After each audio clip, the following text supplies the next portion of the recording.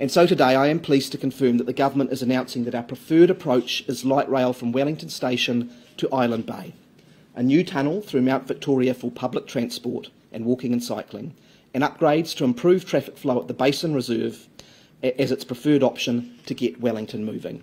This is a transformational shift for the city. The first point is that this is a high-quality, high-capacity mass rapid transit network.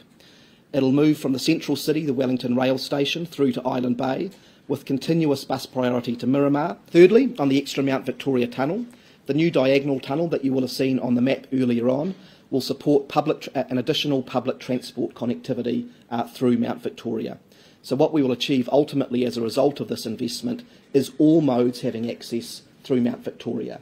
The existing tunnel will be shift to being a walking and cycling tunnel, so we'll have provision for private vehicles, for high-quality bus rapid transit and for walkers and cyclists to be able to move from the eastern suburbs into the central city area. People that we move onto high-quality public transport, walking and cycling, the fewer people will need to use our busy roads.